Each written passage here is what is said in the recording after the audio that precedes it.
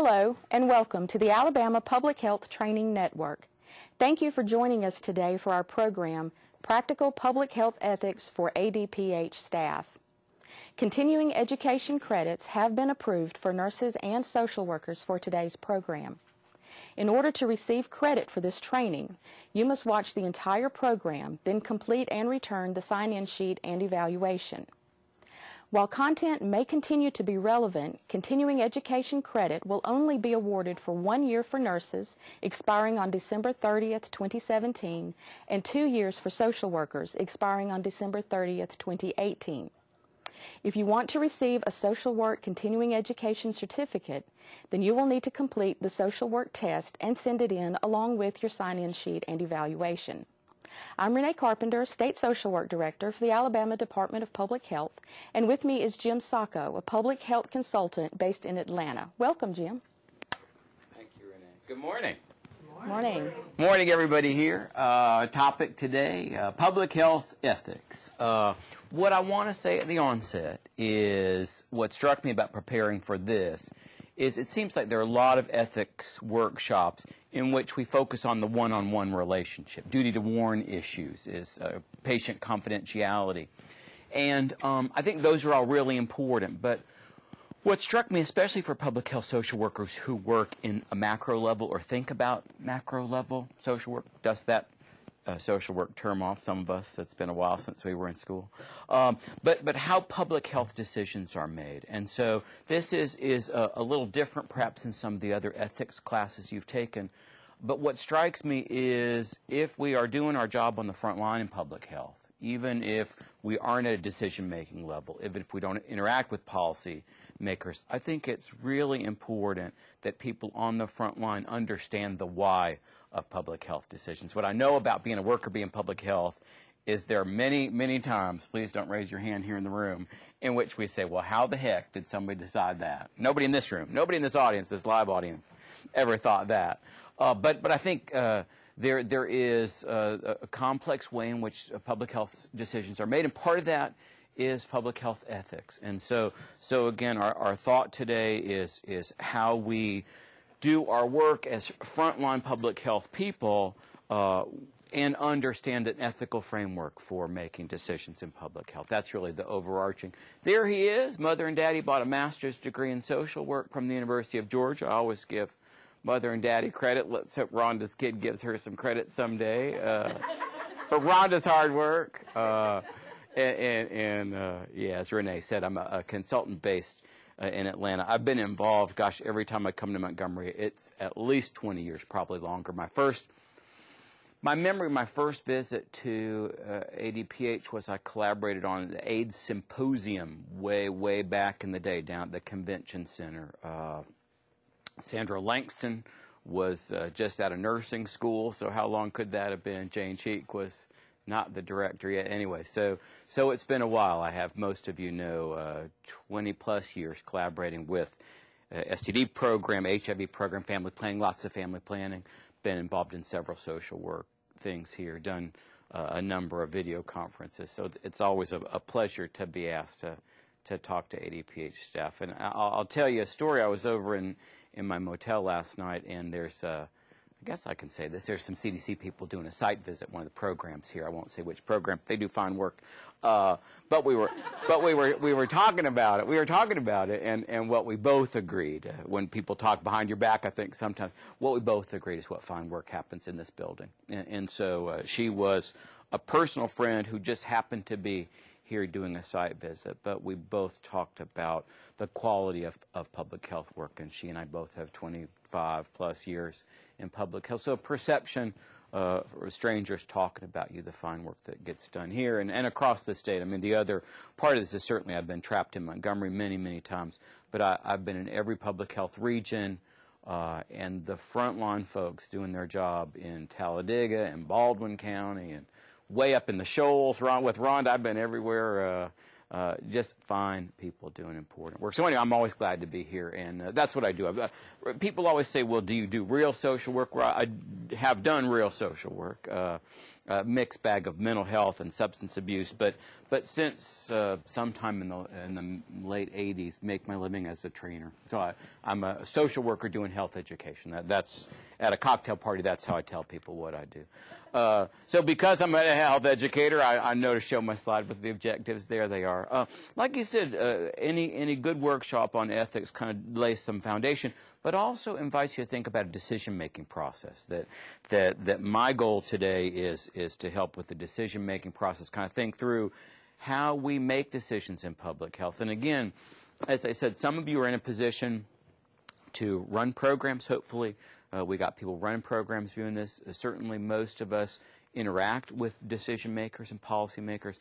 At the very least, I think to be able to understand in our role as frontline staff how decisions are made, and perhaps more importantly, conveyed to public health consumers. And I think the one-on-one consumer across from you, the person whose restaurant we're fitting to shut down because they did not pass the inspection, for instance, and explain to communities why we've cut back on services or added services, or why certain public health decisions have made. I do feel like in public health, if we're doing our job well, there's something about good customer service. And part of what was exciting about this workshop to me was thinking of our consumer not just as the person across the desk, but thinking of our customer in public health in the broader context, our communities and the people that we serve. And so again, the last thing, we're going to talk some about challenges, talk a little bit about public health challenges. I've got a couple cases, but I also hope that we'll have a chance to interact with each other about some challenges you face. So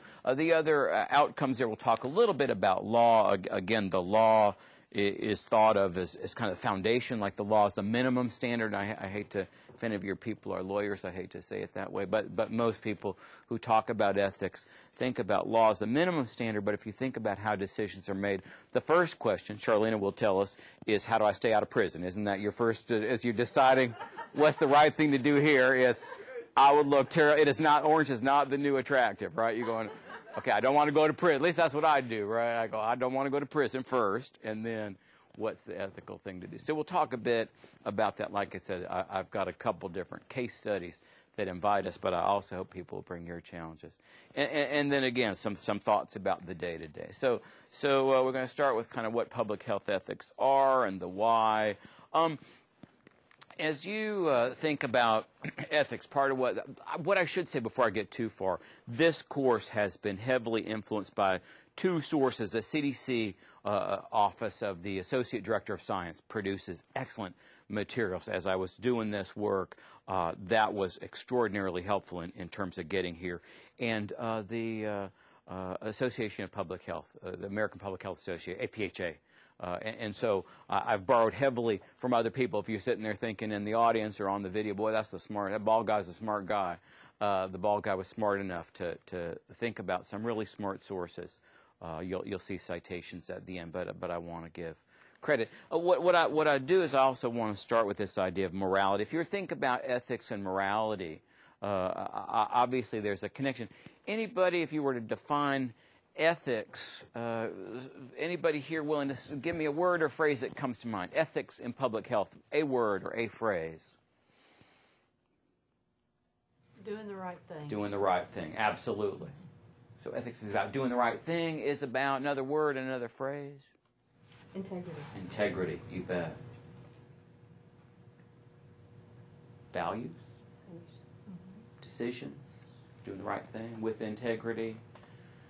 Consistency comes to mind. You know, that part of how we, at the very least, a consistent process. The other thing that comes to mind that's integral to this class is a well-considered process for doing this. That ethical practice is guided by, we have a decision-making process, as opposed to we sort of spontaneously, we just made our mind up and acted in an ethical way. I think the basis for this course, and I think most discussions about ethics, assume that you've got a logical, thought-out process that gets you to that. So when we think about morality, morality really is more about right and wrong.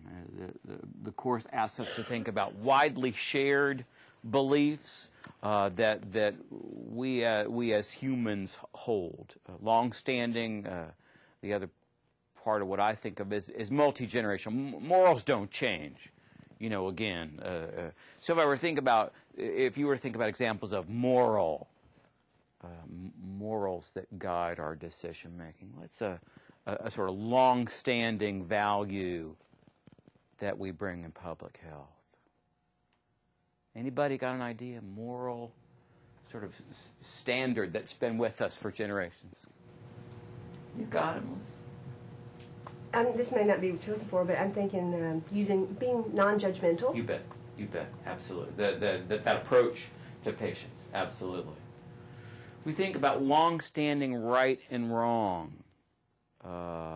It's not okay to hit people, is one most of us bring to our practice, right? Some of us have worked violence. The physical violence is not acceptable, is one that comes to mind. And so while we make decisions about our practice, there are some things that are it is not okay to harm people.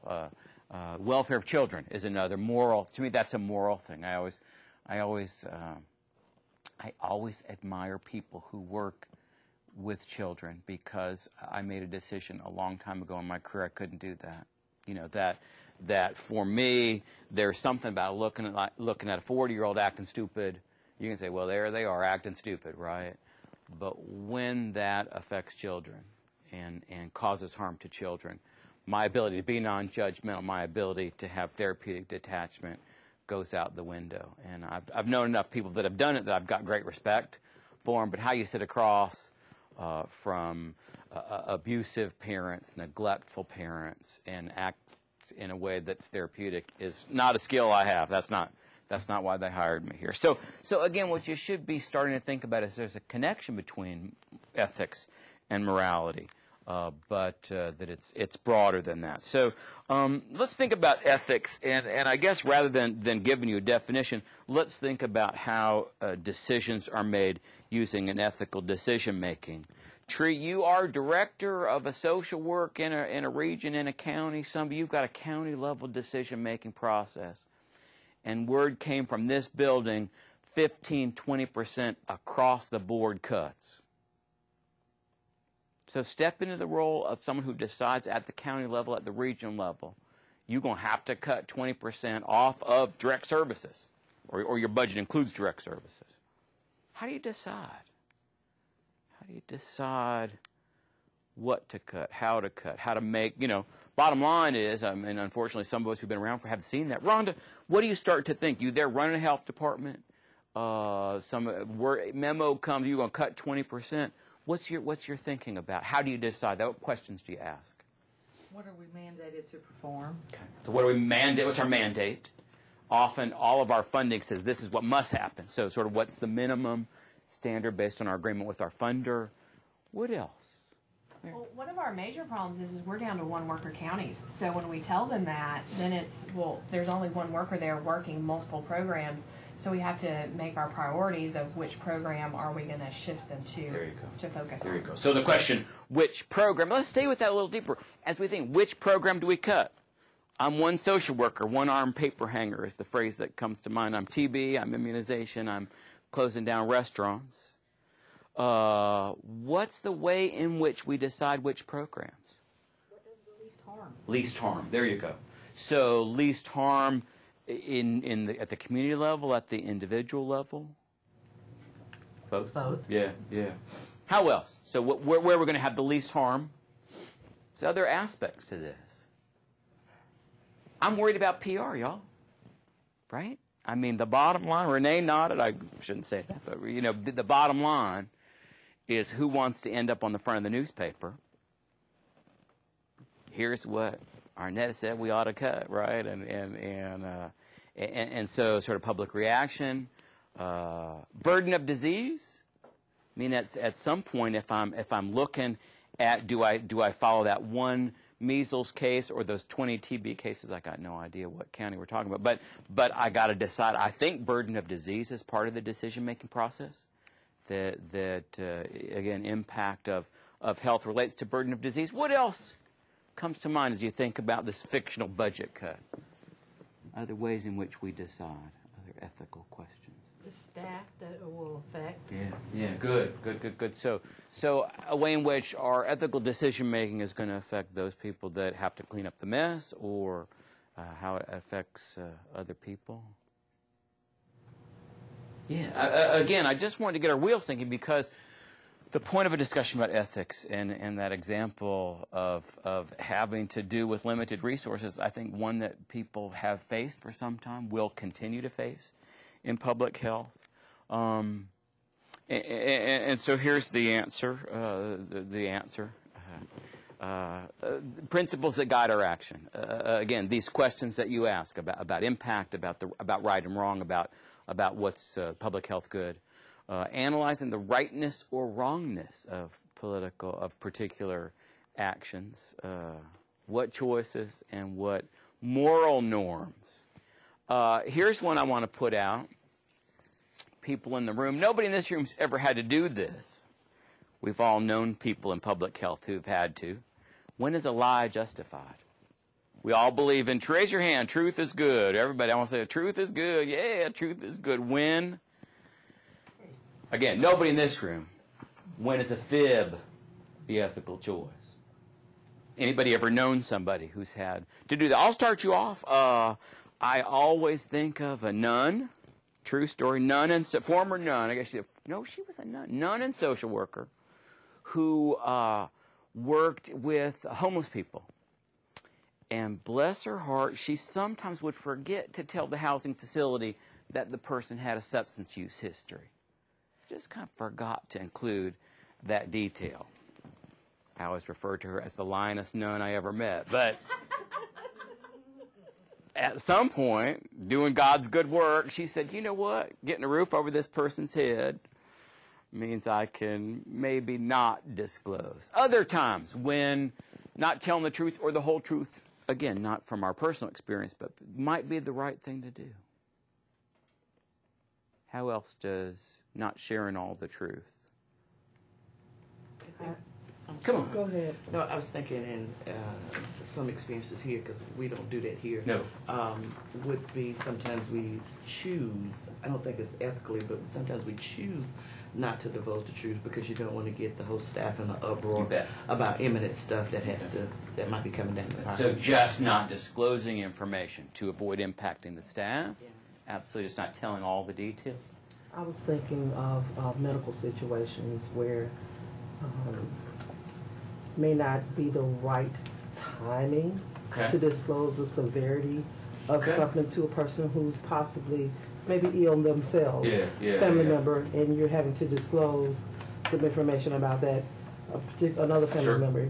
You may not disclose everything. You bet. May not disclose everything. What I'm thinking as you're talking is we know what could go wrong. Right. And somebody said, well, what might happen? I think all of us say sometimes, I ain't going there. Right. You might have to chop your foot off from your dive. We ain't talking about no, until we have to chop that foot off, let's cut back and say there are serious complications of diabetes and keep it at that level. Maybe, right. Anybody else? Times when not giving all the truth. Anybody, well, we know people who may have bent the age requirement for certain programs. Again, nobody in this room. But we say, I got somebody, it's Friday at 4 o'clock and this person needs a service. Again, nobody here. And so maybe we just don't gather information.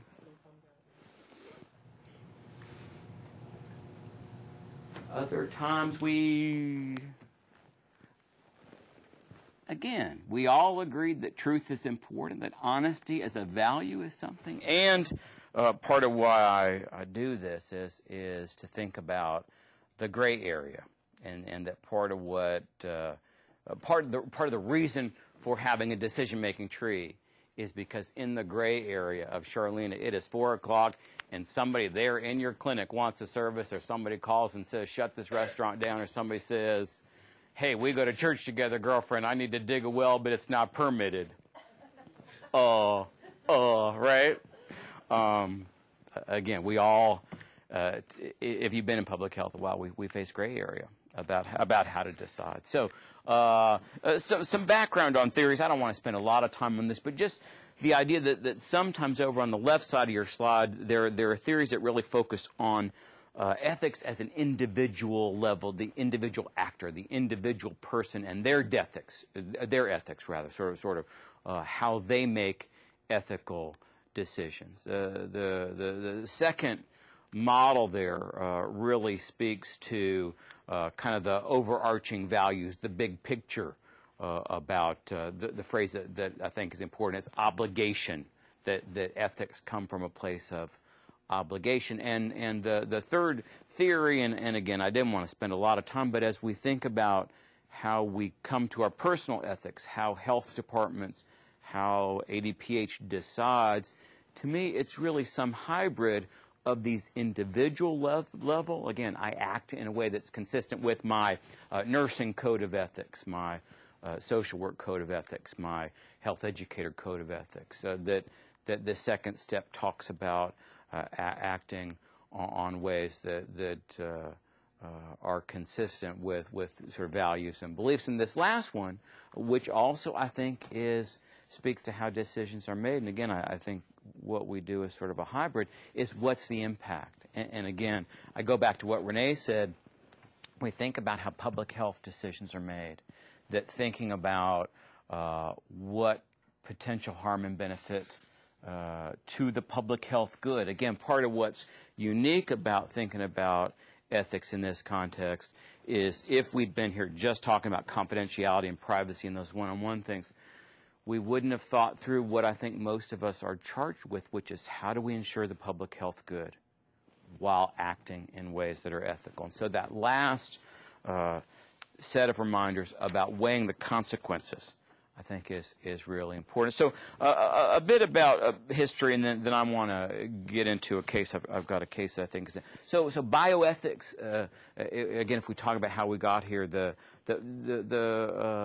really about biological research, medicine. Sort of. You think about how research ethics are decided and how things are decided, and then the course also asks us to think about the day-to-day clinical decisions that people in frontline public health make, and recognizing that while they're not necessarily inconsistent, that there can be conflicts between how sort of what hard research says versus what we decide. And again, having worked in public health 25 plus years, there's what this sort of protocol guidelines, if I was at UAB in a funded research study with all the bells and whistles that UAB, a very nice university in case we get sued, very nice, great people at UAB.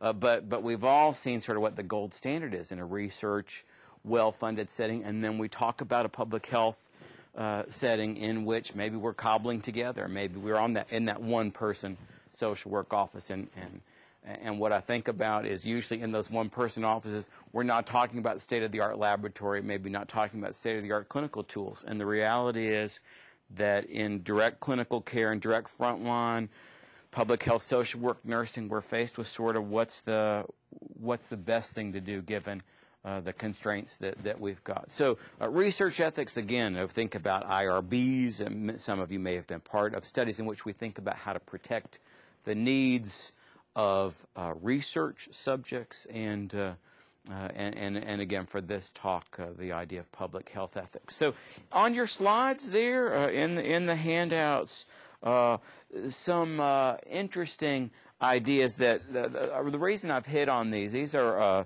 research ethics, but what they speak to is I think long-standing ideas. I pulled these out because these Belmont principles, again, established from research settings, have 4 or 5 foundational concepts that are in every ethics class that guide the creation of this decision-making model that I think guide ethical practice. Everybody who went to social work school the first day, they said autonomy.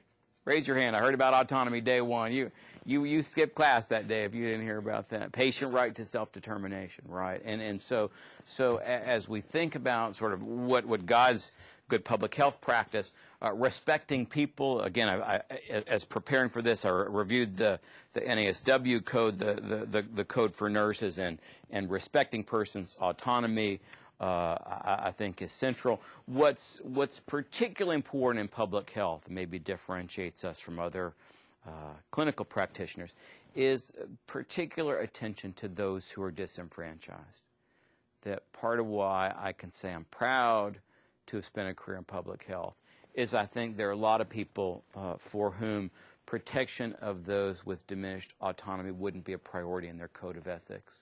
And some of us may think, gosh, if only I'd gone to work for my brother-in-law writing mortgages, I'd made more money, or maybe wanting our kids to make another career choice. On the other hand, to be able to say that we've been a part of helping people whose autonomy is compromised or potentially compromised, people who are socially, politically disenfranchised, is at the heart of what makes public health different.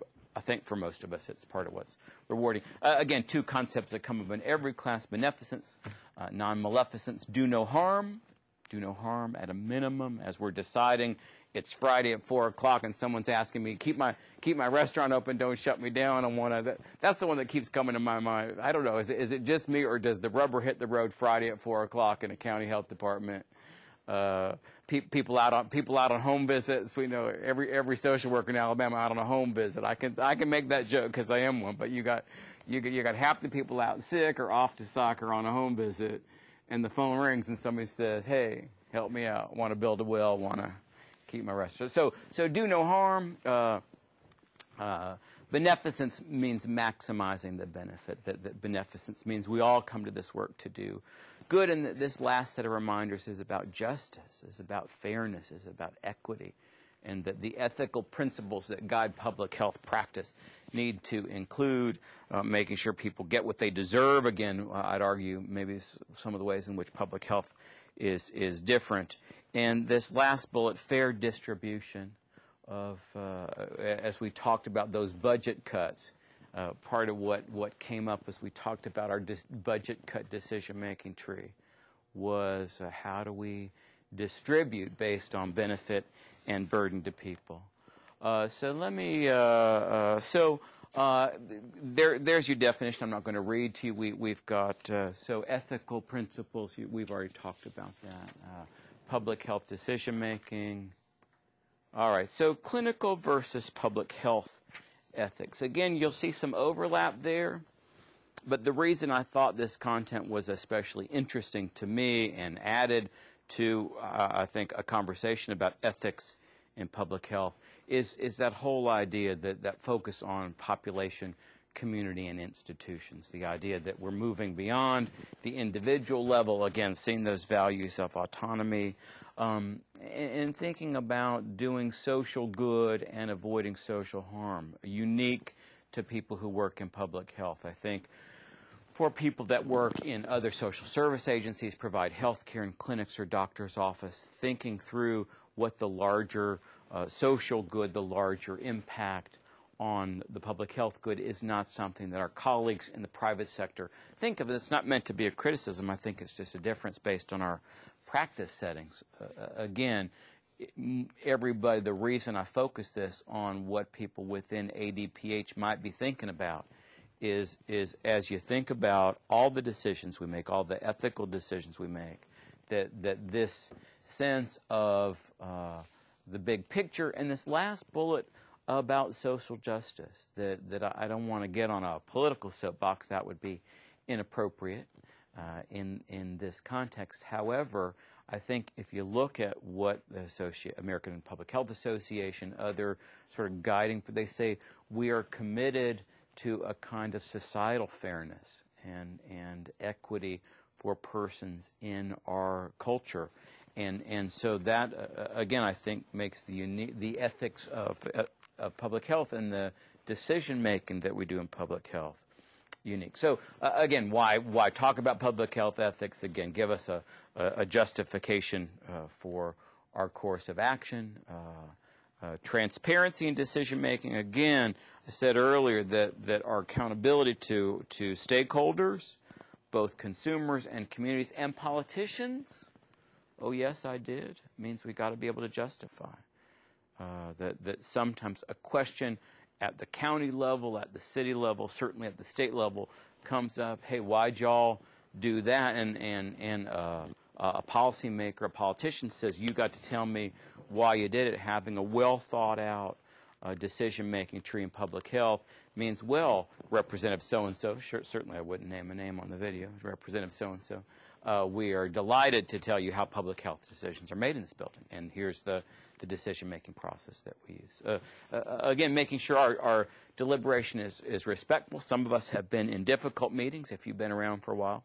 Again, that example of we've got to cut services based on a funding cut, I think about where things could get tense and emotional and why my program and not yours. And those heifers don't work, but we do. Nobody ever would think to criticize your colleagues in those difficult budget decisions I'm talking about. Over in Mississippi, that happens often. But certainly, once you cross the river, that never, ever comes up over here. Public trust. And then the last bullet there is about the integrity of what we do. Somebody used that term, but that we're using good science to decide. I mean, part of the decision making, again, back to my example of budget cuts and what we keep, is about efficacy. Are we using evidence-based approaches? What's the approach? What's the evidence behind that? And is the science behind our decision right? You know, many of us have been around for a while, and people wanting to continue public health programs or get new funding, and the science is not there. You know, and again, that very difficult decision of how do we say to people, sometimes well-intentioned, sometimes scammers, but sometimes well-intentioned people say, oh, I got this great idea, I'm going to save the world, and I'm somewhere down in Dothan, I came up with this great idea, now fund me. And you go, well, girlfriend, there's no research behind that. There's no science to demonstrate that. And so good people in Dothan, don't get me wrong, some of the best people in Alabama, but as an example where you got to say, in the absence of hard science about the efficacy, we had to decide to support other things because that is part of good public health practice. So offering vocabulary and guidance principles and norms. I want to keep moving because I want to get to our case and our model. There we go. So this is our model for deciding and sort of what the course offers is a model for doing this. I'm going to do this quickly because we're going to walk through how to analyze, again, this decision-making model this course puts forward, a way to analyze the ethical issue, evaluate the ethical dimensions, and then this last to provide justification. So there we go. As we think about, let me go ahead. Well, no, let me do this and we'll do the case. So as we're thinking about, we've talked about much of this, what's the risk and harm of the decision we make. So as we think about decisions we make, risk and benefit has to be there. How does it relate to our public health goals? Again, everybody in this room, everybody watching on the video, look at your stationery, look at what's on the wall. It says we will protect the public health good of the citizens of blank, fill in the blank, whatever county, whatever city, usually the great state of Alabama. So recognizing that analysis of protecting the public health good, generally what that means is health promotion and disease prevention, right? So we are preventing disease, preventing mortality, promoting healthy habits. That's what we do here. What are the stakeholder investment in what we're doing? And then this question of legal authority. Can we shut this person's restaurant down? Can we allow this person to build a well based on what we know? Again, in consultation with your lawyers, most of us who are worker bees are not going to be able to answer that next question. What's the precedent? What's the legal precedent? Sort of what's happened before. And then I think for all of us, again, certainly social work nurses, we've got a code of ethics that ought to guide our practice. And so as we start to think about this analysis of the ethical questions, I always try, and I don't remember consistently, I always try to go into those reviewing what, for me as a social worker, the NASW Code of Ethics says. And again, it's clearly a code for nurses, clearly a code for health educators, and most of us if you don't have a professional affiliation, APHA offers a code of ethics for everybody working in public health. It says, here's what good public health practice does. So the second question in our decision-making tree, the second part of the process, is to evaluate the ethical dimensions of our decisions. Again, 3 questions. Utility, they're on your handout. Utility, justice, we've talked about these concepts. And the last one, again, respecting for individuals. The term respect, I think, is important. Again, this potential conflict between the individual good and the public health good is what I think about. And this last set of reminders in our decision-making tree, how do we justify the decision that we've made? Again, how it relates to the public health goal. And we talked about this earlier, the benefits, the proportionality, the benefits outweighing the cost. Again, the cost benefit of our ethical decisions. Let me move to a case. Where is it? There it is. Let me keep moving. All right. So everybody in the room kind of think about an example from environmental health. Let me read you the story. Again, if you're watching on the video, just kind of make notes. Everybody with me in the room? Take a swig of something, a little swig of iced tea. We were serving Bloody Marys this morning, so a swig of that. If you no. One thing that never happens in the RSA Tower, we never serve drinks before noon. State law requires local health departments, this happens to order lead hazard remediation. Lead is bad, right? Everybody raise your hand. Lead is bad, right?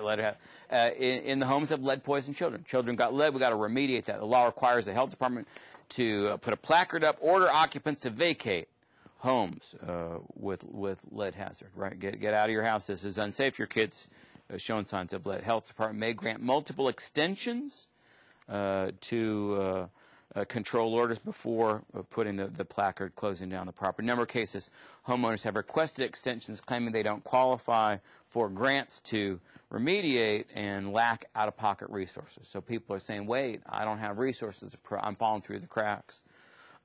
State law requires also create a fund to help those people, but no funds have been allocated. Again, certainly never happens in Alabama. We create a fund but don't actually put any resources in the kitty to help with that. I'm talking about your friends to the east over in Georgia who've made some dumb decisions to put forward ideas that they never fund. Since I live there, I can make fun of them.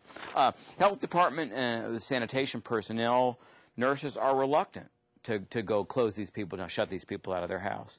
Also concerned about their future ability to work with this child's family. So you know what you're supposed to do.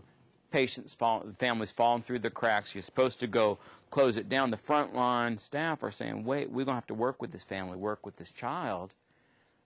How if we close them down? Health Department's lead poisoning program director asked the Health Department's Ethics Advisory Committee for advice and guidance. These are people from the board, management staff, academic persons, pastor who ministers to families exposed to lead, public health lawyer, retired elected official, local businessman. In the past, the committee's invited other community stakeholders.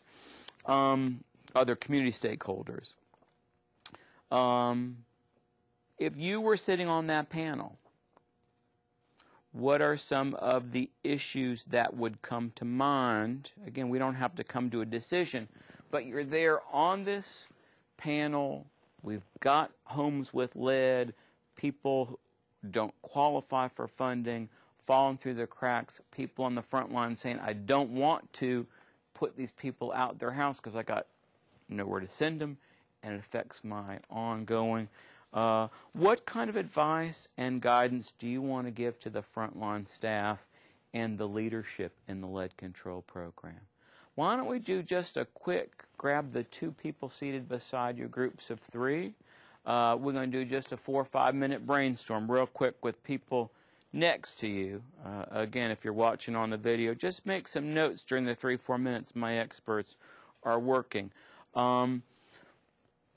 What kind of advice, guidance do you have for the frontline folk and people who run the program as they look at this lead remediation program where there are holes in the process. All right? Just a quick 3-4 minute brainstorm, and we'll see what issues come up. This may be advice and guidance. Your advice or guidance may be additional questions that need to be asked. So what advice, what recommendations, what else needs to be asked? Quick brainstorm at your table, and then we'll all come back and talk about how we're going to remediate lead.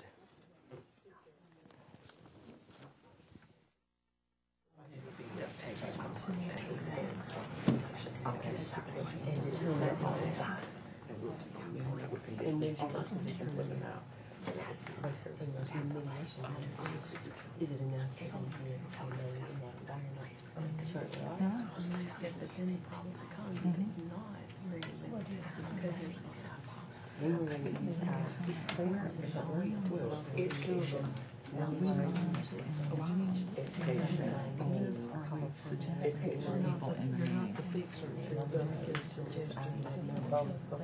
There is no.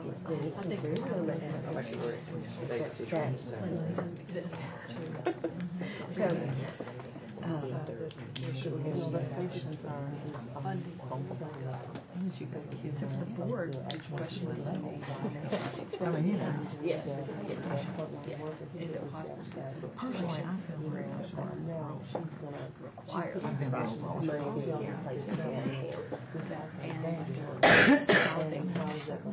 people speak of Yes. And you're that person that goes out and delivers bad news. you say something. You know, my friends are limited. I don't have enough resources, so I'm not lashing out at you. It's not your fault, but you're my first person. And Yeah, and so I mean, it's just letting know. It's not that's right. I mean, clean it and limit exposure.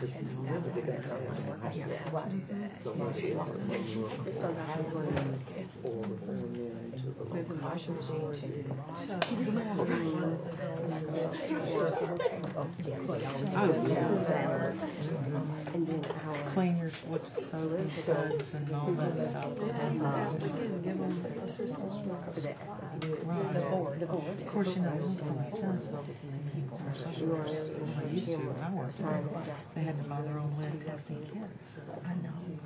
But I mean, you know, it's bad. doing something there towards changing the legislation.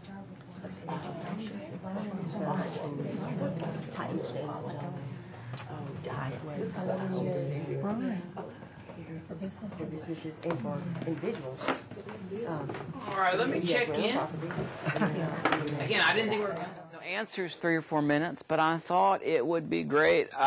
This example has to me, some real world elements to it. The imperfect practice. You know, again, I think if I were teaching public health students and they were just reading the textbook, I'd have to have them close the textbook and say, listen, y'all, don't you think there ought to be a whole other class on what happens in the real world? And like I said, I'd title it Friday afternoon at 4 o'clock, you know, or the deacon from your church calls and wants an exception, or other, you ain't going to learn it in school kind of public health stuff. Like, we all want kids to be lead-free, and yet folks on the front line saying, I got to keep this relationship with family and whatever else. There's not resources to help remediate here.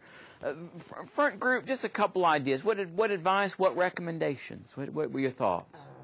Our first thought was to educate them on respect for the patients that's involved in the situation. There you go. You're talking about going to someone's home and giving them bad news, and then you're saying, now we're going to have to transition, relocate you. It's not safe. So that's the first thing. And you try to put yourself in their shoes. You bet. So empathy for the family. How are we going to keep in mind the needs of this family moving forward? If we blow that relationship, I kind of feel for those frontline staff. Like, hey, if they put us on call block, right, or run us out, we can't do nothing if the relationship is severed. We also wanted to make sure they knew about education of the effects of lead, the safety concerns, and to realize you have to start where that patient is. Good. Some people you can't go in and educating lead causes brain damage and all this, and they're going to know, well, where am I getting this from? They could probably relate easier that, you know, your husband works at the local lead factory. Some of the things he's exposed to is coming home, it's getting on the curtains, it's getting everywhere. So you really have to start where they are as far as the education. You bet. And then the most important thing is, I think, to assist with, if it's nothing but a referral for housing or assist in the transition process, because it's a lot to tell me my house is non-livable anymore, and we have to come in. You better have a plan after that. You better say, we're going to figure out what you know, we're going to educate you, we're going to be respectful, but then we're going to have resources so we're not putting a sign up, closing people out their house. What do you guys want to add? What other questions? Back row, would you, Charlene? I was thinking you want to, of course, establish a bond with the family, but if you go in and you say that your child has elevated lead, well, that means nothing to them many times. But you always have to say lead poisoning to get their attention, because if you don't get their attention, they're not going to take it seriously.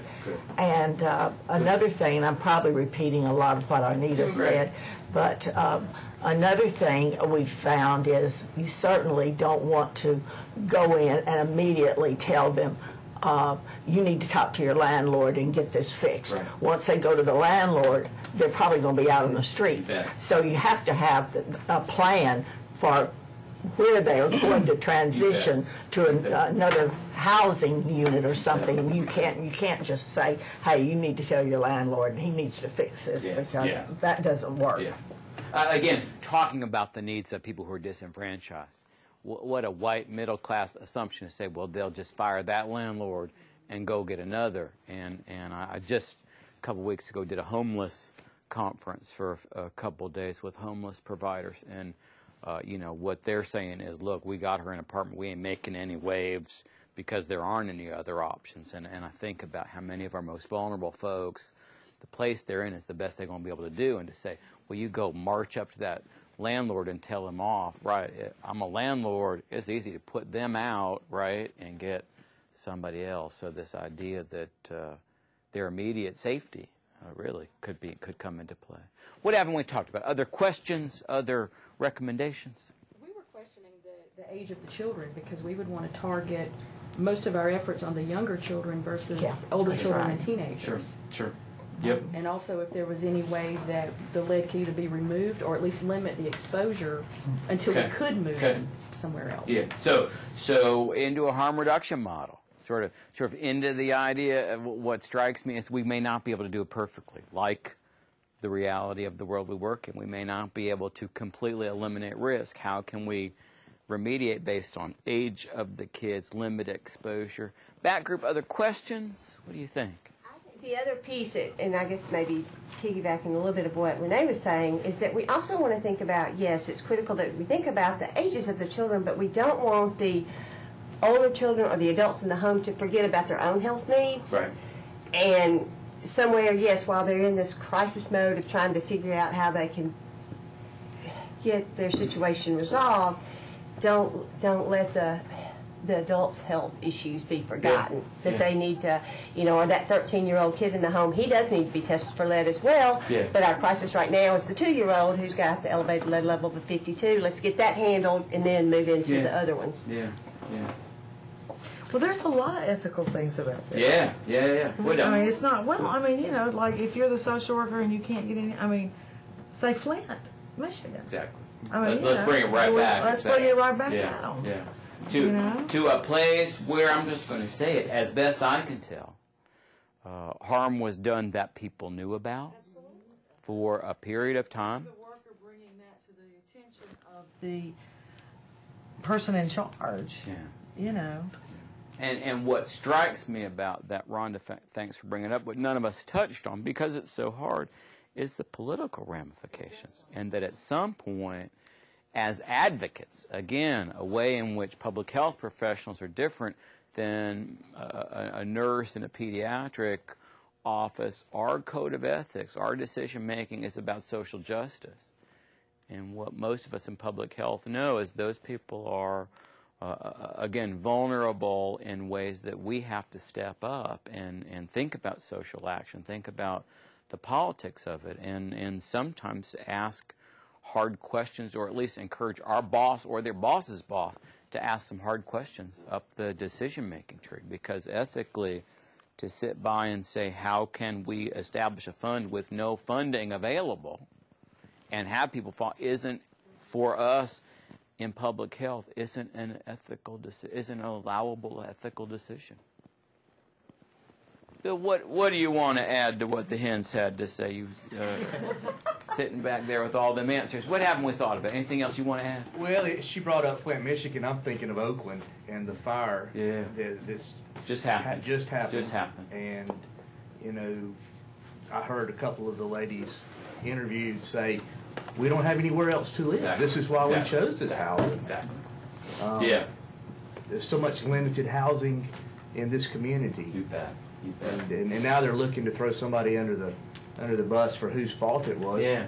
But there were a lot of people that looked the opposite way. Yeah. They said it was an inspector there. Those joining us on the video, this is happening right after the Oakland warehouse fire, just to catch people up. And yeah, I heard people saying an inspector was there a few days before and said he couldn't gain access. Again, talk about frontline ethical decision. You got a bunch of students and young people, a lot of them were artists, I guess, who, and I just was on business in San Francisco. I know people say it every time they go there, but unbelievable housing costs, shocking.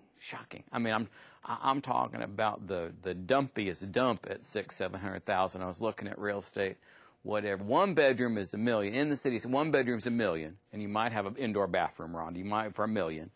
And 2 bedrooms starts at $1.5 million in a nice enough. Not, I'm talking about the grandest whatever. So yeah, you got a bunch of art students, and somebody said, look, we want to support young people, and we want to give people who love this vibrant city, who are studying art or working artists, a chance to do their craft. And yeah, sure, don't we all want that? And yet, what they'd cobbled together may have contributed. And you're absolutely right. The idea that was it the right thing to do to have a thing, you know, I heard they had, everybody had to have a fire extinguisher, everybody. So the other thing about that bill is remediating the potential risk was part of the plan. It was, well, maybe somebody said we won't inspect too hard, but also we're going to have fire extinguishers and some sprinklers. Anyway, they had some plan to remediate, and it didn't work on Friday night. So you brought it back to Alabama, and you had young students in say either Tuscaloosa or Auburn, where there's a potential housing shortage. You bet. And now they have young children there themselves. You bet. Yeah, you can't tell me somewhere in Tuscaloosa isn't a house that eight young men. I hope none of y'all's 8 young men living in marginal, not enough exits, not a whatever else that's been grandfathered. You know, somebody just had. They've always had students housed there, cheap student housing, whatever else, but that wouldn't be what the code. I'm sure you're right. I'm sure that's every city in Alabama. So thank you. Like I said, just this idea to reinforce a decision-making process, both sort of what we advocate for and the complexity of how public health decisions are made. That part of why when people ask me to teach an ethics class, I'd rather teach something that was black and white. I promise I'd rather be able to, here's what you got to do, you know. Here, Renee, please ask me to come back and do a course on vaccines, because I can tell you, here's who to vaccinate. And doggone it, you got to vaccinate, and here's the right dose, right? I'd love to do a vaccination class next time I come, because that black and white, when there are 2, you do this vaccine. When there are 3, you do it. This ain't that class. This is, and yet it's important. It's important for us to think about. So I'm gonna keep moving. Talk a little bit about the law. Again, this is beyond what the scope of what I can do. Let me say up front, I'm trained as a social worker, not a lawyer. I certainly do not give advice for the Alabama Department of Public Health about law. But there is a connection that law may be a useful starting point. Is the theme here. Like I said, you're going to see in the next slide, one slide ahead, where law, I said earlier, was the foundation, was the minimum standard. And Charlena said She's been in social work a couple years. Charlene, what are you in your third year out of school? Yeah. Third year out of her social work school. And what she said is, how do I not go to prison? Is part of how she decides. And I said, in the 3 years since you've been out of social work school, that's a good, because I do not want to end up in no reformatory because I didn't do whatever else. Again, there's a connection because law does have some ethical principles. As we talked about our principles just in the lead example, we did come up with what are some legal things as we talk about public health environment. And again, laws are part of our framework for ethical decision making. I don't think they're the exclusive way that we decide. Again, the last set of reminders here that both law and ethics invite us to consciously decide, to deliberate, to think through. And that last bullet is important. In the end, we still may disagree. Again, some of us have been part of discussions where we say, well, what does the law tell us to do about X, Y, Z public health problem? And it may not be clear. And again, that's why for most of us on the front line, we aren't the ones who ultimately decide that. We kick that up the food chain so that somebody else in the system decides. There are times in which Alabama law is crystal clear. There are times in which law isn't clear, and we still may have some disagreement. So there's the graphic I was telling you about. Law is the minimum standard, and again, that's no offense to anybody, but that's just to say, as we're making decisions, we say, well, at a minimum, I want to make sure I'm legal. What Rhonda said, in addition to that, I want to make sure my funder is happy. And I think, yes, those are both sort of foundational. What have I agreed to do? I pick on Rhonda, but I know many of us have a relationship with the federal government, right? Some financial agreement with the federal government says we're going to do X if you keep mailing us checks. And I certainly want to make sure that what we're doing is legal, but I also think making sure that what we're doing is consistent with our agreement to our funders has to be part of how we decide. And then sort of the ethical, what this does is sort of offer a kind of hierarchy. Is there ethical conduct? Is our conduct ethical? That's acceptable. And then does it speak to our ethical ideals? Sort of, again, I don't know that we ever get there, but I think we've all walked away from a decision that was made. Most of us have walked away from a decision that's been made maybe with a sour taste in our mouth because of a compromise we've had to make. Oh, I'm not talking about anybody in this room. I'm talking about some people on the floors below us here in the tower. But for whom maybe our decision was even ethical, but wasn't the ideal standard, wasn't what we'd hoped for. And again, I think that's the reality of how public health decisions are made. So obviously, part of what law does is it gives us power to police people. Hey, your code enforcement kind of decisions, Bill, that sort of thing. To protect public health good, we've got what kind of public health laws that police people's behavior? What do we got? The example there, communicable disease law, right? If you're going to give my sister syphilis, somebody's going to knock on your door. Guess I should say in the video, none of my sisters. That's how word gets out. None of my sisters, both monogamous or abstaining, or both, hopefully both, would be that person. However, we want people notified, right, about their communicable disease. And so there's law that's been enacted, laws that require immunizations, do they not? Laws that require, what other health conditions have some legal TB, you bet. As diagnosed active TB, we're going to come out and visit with you, are we not? And some of us would say, I think that's a good idea. You know, we kind of, let's do, again, back to that idea of the public health good.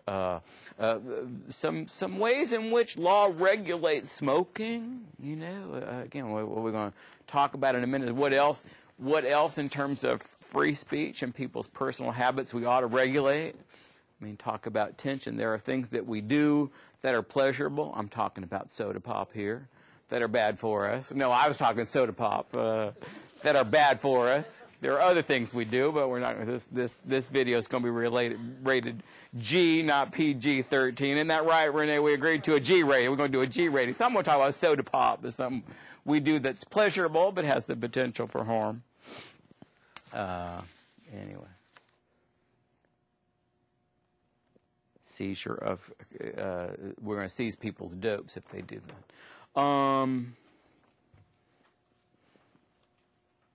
So this case sort of set public health example. The citation there, Jacobson. It says a smallpox case.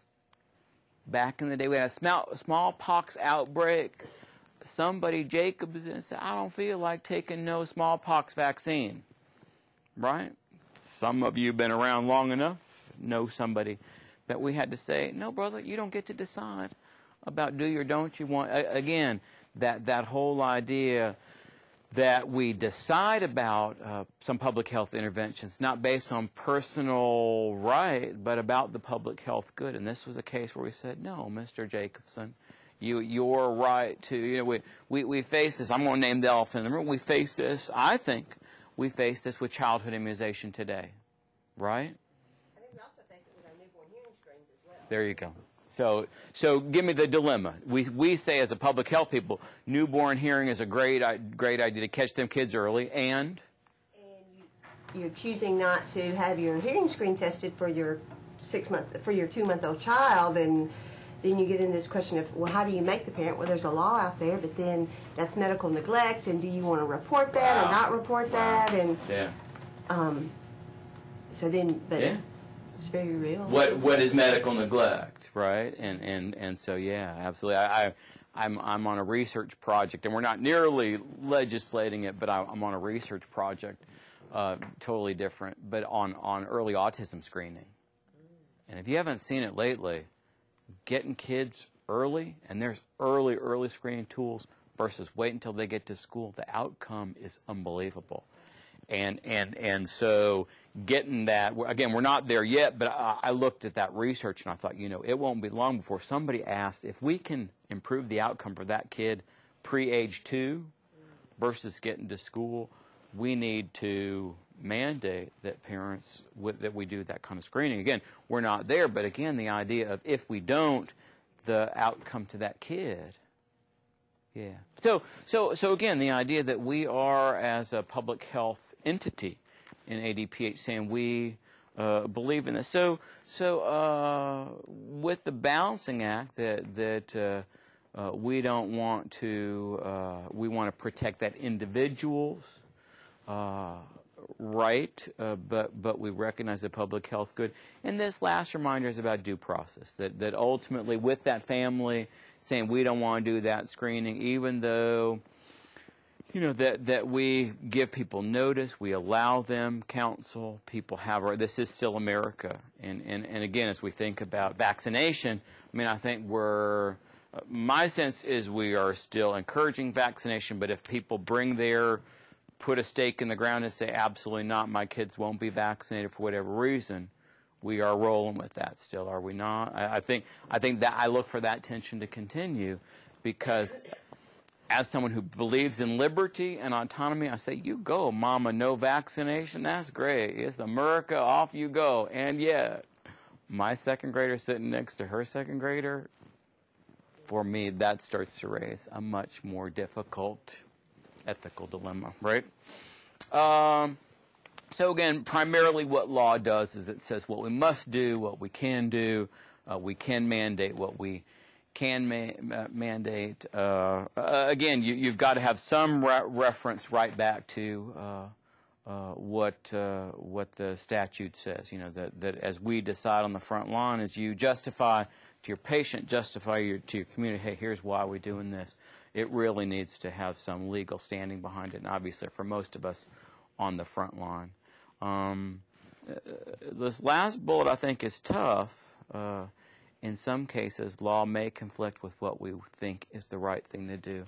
And I think about, again, this tension between autonomy and the public health good as the one that comes to mind often, where parents don't want to participate in screening, or that's a great example. Don't want to immunize, and yet the public health good, and there are times in which the law leans on the side of allowing people to decide in ways that aren't appropriate, or that we may personally feel are not appropriate. So your lawyer's going to lawyer up downstairs. That's the reason why the Department of Public Health has people involved, and yet they may not be able to help us. They're going to say, here's what the law says. Sometimes there's clear cut, here's what statute says. But if there's not precedent, if it's one thing I know about any public health department, certainly any state health department, they're not going to go on a limb unless the lawyer says there's legal precedent to do this.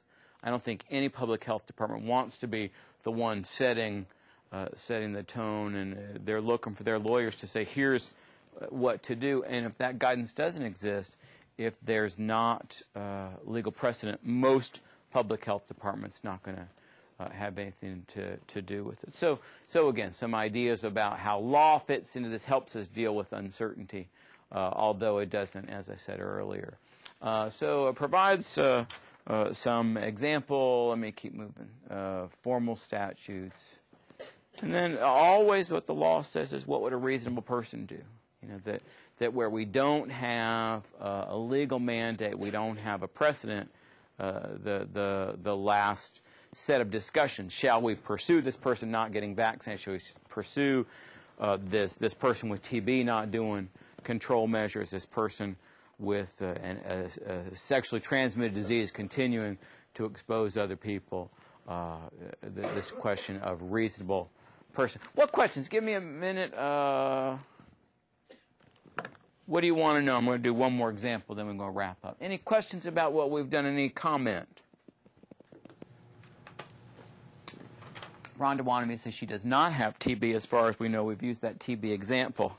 And so as far as we know. But you know, Jim, you're just scratching the surface in that example. Yeah. You know? Yeah, absolutely. Because you brought up science earlier. Mm-hmm. Well, the science around the vaccines. Mm-hmm.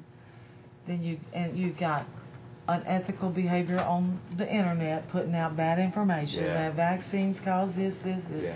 I mean, you know, all of that's ethical questions. You bet. Yeah, I just had a news story today talking about how bad news and the election. I'm not going to weigh in on anything other than they interviewed a guy on the Good Morning America or something who said, "Oh yeah, I deliberately made up misinformation." Like that was his whole thing. And you think about health. I'm going to do a workshop later about social media. If I'm sick, I'm going to go Google, what do I do about my immunization? Aren't we all? If your kid gets bad news, you get bad news, you're going to Google it, right? Well, what that leads me to is the reliability of what that's going to lead me to, and who decided that. I think Rhonda's spot on. There's some of the vaccination stuff which is not based on good science. But how do we allow... Come on, Shirley. Well, I was just going to say that situation you referred to, that I heard it also. Yeah, people just deliberately misinformation. He was deliberately putting out misinformation for financial gain. Yeah. But he was putting out misinformation about the candidate that he voted for. Yeah. Talk about ethics. Yeah. He'd rather buy that new BMW, a nice car. Don't sue us, but yeah, the whole idea that he was saying that let that money guide my thing. Again, as I talk about, I don't want to go into my next talk, but there are some patient information websites. For instance, I'm Googling what to do about asthma that are selling my information, my address, to a company that can then send me information about their for-profit, whatever else. So I think I'm Googling what to do about Rhonda's cough. I think, well, I'm just looking for health care information. There are sites that if I click and say, hey, I'm worried about Rhonda's cough, going to sell me to pharma or research or somebody. What a world we live in. Anyways, I want to give you another example, and we're going to wrap. Drug-resistant TB. Most of us have been around for a while, right? So we got TB control measures, do we not? Drug-resistant TB. Let's pick on a different town. Let's pick on Prattville. That's where Rhonda lives. Rhonda, some bougie family out in Prattville brought drug-resistant TB. Good people, Prattville. Don't get me wrong. But there you are. We got a law, but somehow out in suburban Montgomery, we got multi-drug resistant TB. Family adopt several children. That's how it came about.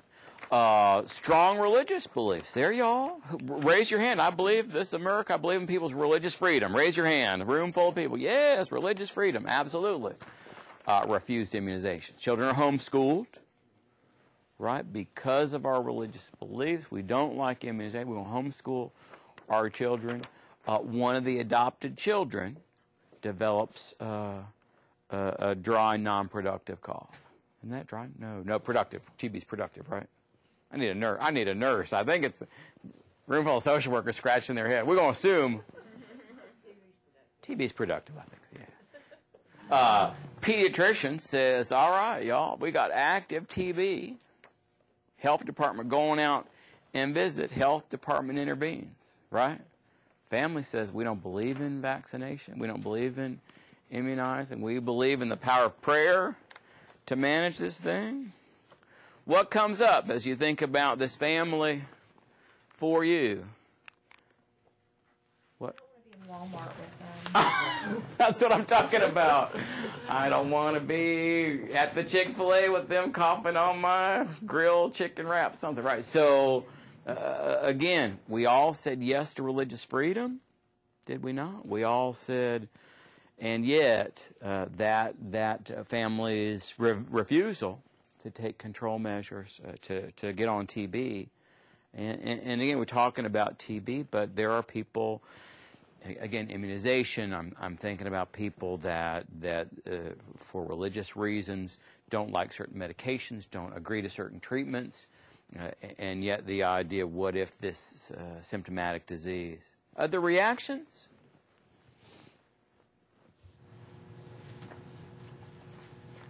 Yeah, I think it's that idea where I don't want to be in Walmart with them, but at the same time, there's something about sending law enforcement out to this lovely family, bless their hearts, good Christian people, adopted children from overseas. There's something about the ethics of sending law enforcement out.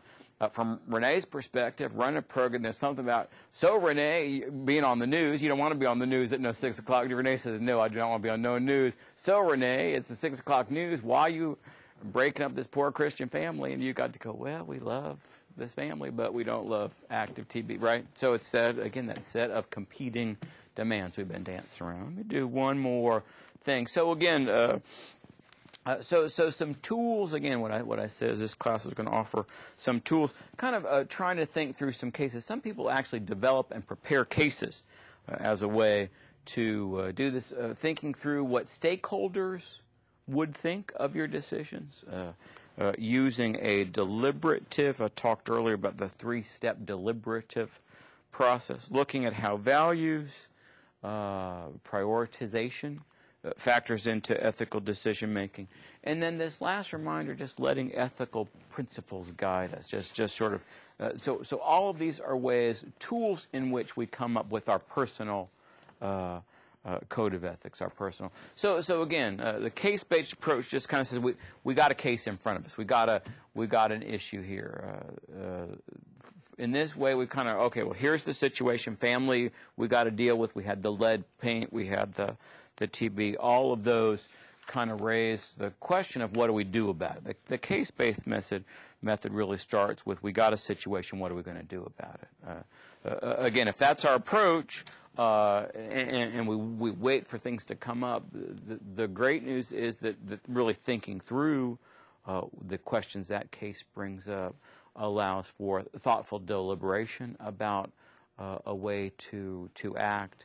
It gets us back to what our code of ethics ought to be, and invites us to think about our rational, concrete decision making using ethics as the guide. If we're doing it well. Again, we can think about different perspectives as we're studying cases.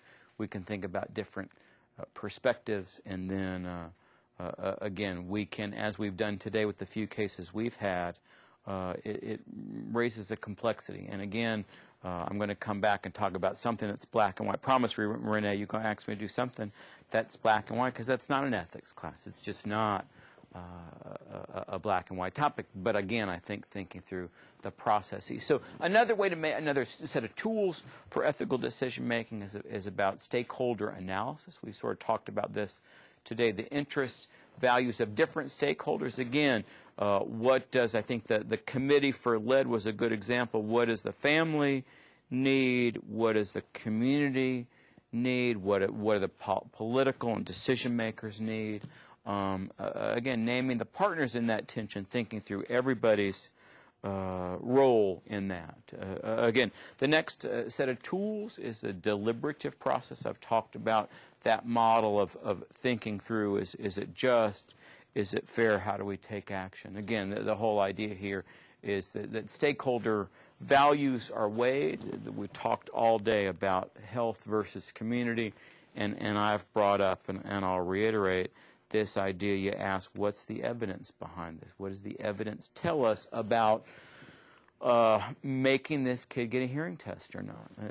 Back to Melissa's example, like what is the evidence about not doing that? And where the science is sound enough, we say, yeah, we're going to, based on best practice. Let me show this picture, because speaking of best practice, all right. Which child seat is best? There's 3. Should be an easy decision. A third of you are going to be the engineering firm that designed and develops and sells that particular car seat. A third of you are going to be the moms who put your children in the car seat. And a third of you are going to be the MCH leadership at the county that's got a budget. Look at Melissa Graham. Oh, yes, I did. Who's going to have to budget which car seat you're going to buy?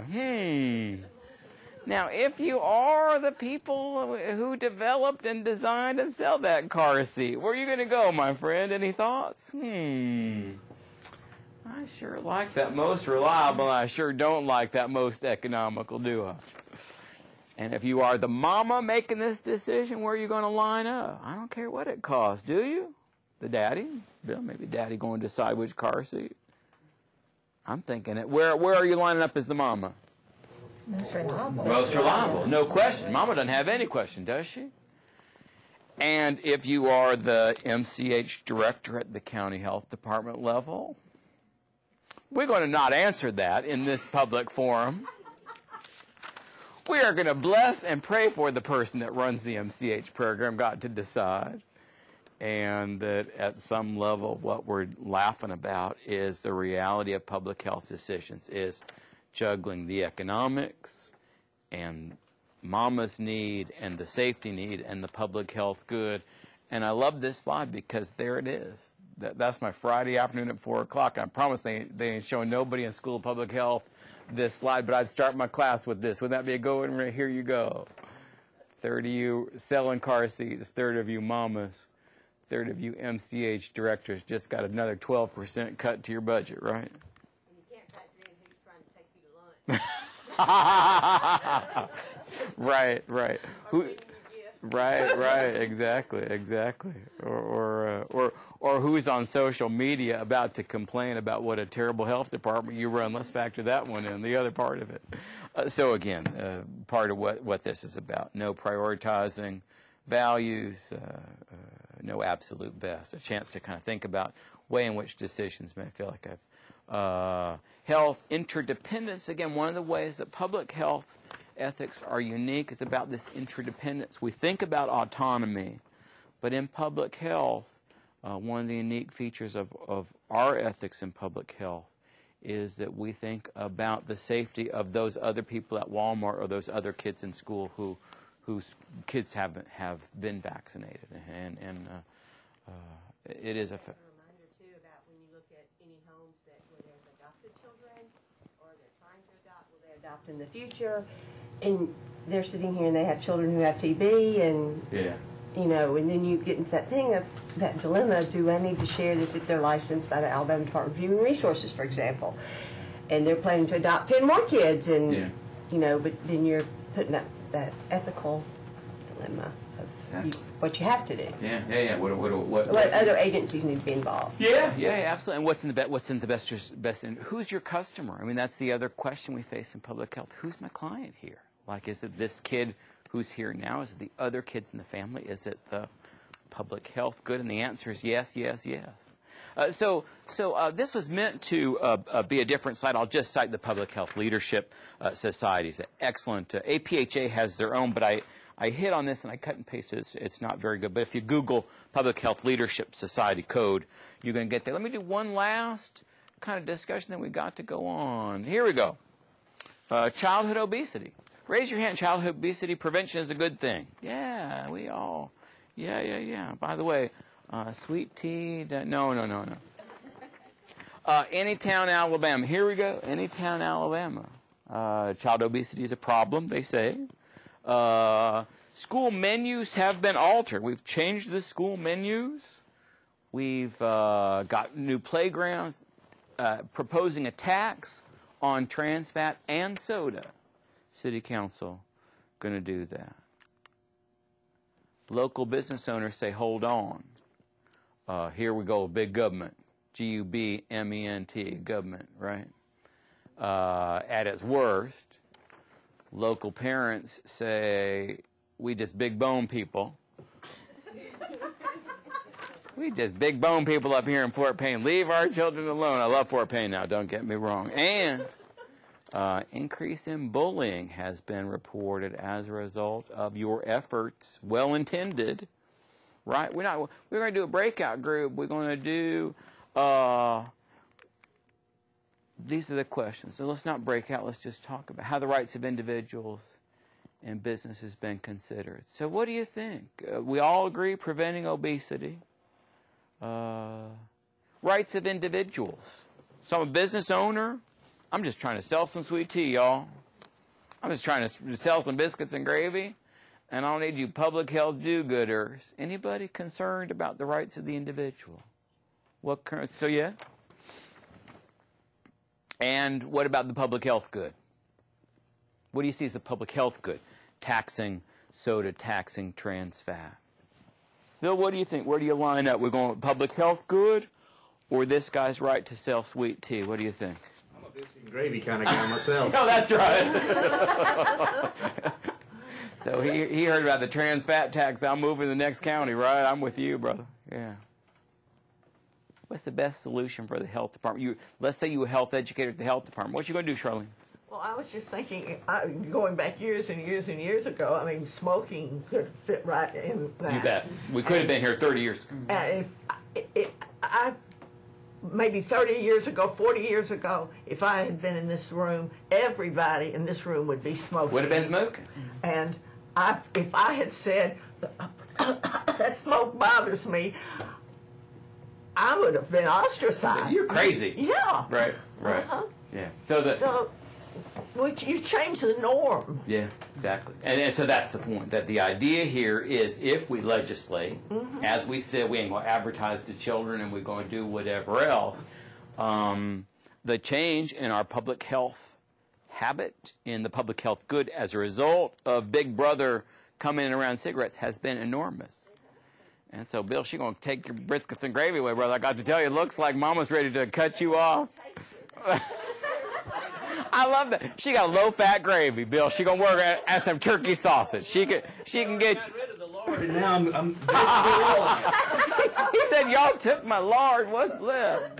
That's exactly right. I think about seatbelts as well. Yeah. So I'm 57 years old. Mother would drive down the road, all three children jumping in the back seat. You know, never gave it a thought, did we? Never gave it a thought. Now you would call DSS on your smartphone. You got to throw this person in prison because she got her children jumping in the back seat. You said jumping in the back seat, they're also in the front seat. There you go. Right. The little one jumping in the front seat. Mama, can we stop at the A&W, right? And now we think, oh my goodness. So there's a way in which, you know, again, this business of setting public health policy. There's a real interesting article last year, Dr. Tom Frieden at CDC, well, I guess a couple years ago now, but he talked about a pyramid of intervention. And his whole idea is we've got to intervene at the law policy level. So that if you just Google Tom Frieden's Pyramid of Intervention, he wants us to get out of the one-on-one, doing health education one-on-one, and wants us to really focus on how can we change law and policy so that the norm, like smoking, so that the default changes. How do we put calorie counts out there, limit access in schools? You know, there's another one, limit what's available in schools. And yet, these individual schools, these individual families, these individual business owners, poor Bill, saying, Lord, can somebody just leave my breakfast alone? Right? Is the tension in the room, and again, just the idea that finding the best solution, there's no perfect solution, finding the best solution in any town. So I am OUT of time. I'll just show you my thanks. As I said, this work was really influenced. The CDC ADS puts out some great stuff on ethics. Rhonda with the Wise Woman program has offered support. Renee and the people of the Office of Social Work have been exceptional. As always, the communications team here, the staff, does an excellent job at helping people get ready. I hope there's been something valuable. Thank you to those of you who made time to come here. It's so much easier when there's people to visit with. Those of you watching on the video, I hope there's something helpful. I hope that there's something useful, and please feel free to share this. And I always thank my mom and dad, not just because they bought me a ticket, because they're 89, bought me a degree. They're 89 years old, and I love them, and I'm lucky to have them. So more information or to contact me, that's my website. Phone and email are there if you've got follow-up questions. I know there's been a lot of information. With that, I'm supposed to turn it back to Renee, who's going to do the last procedural announcements. And again, thanks to everybody. Renee, thanks to you for asking me. Thank you, Jim. I appreciate it. And we want to thank all of you for joining us today, and I hope you'll join us for the second segment of the ethics training as we talk about social media. So we'll see you then.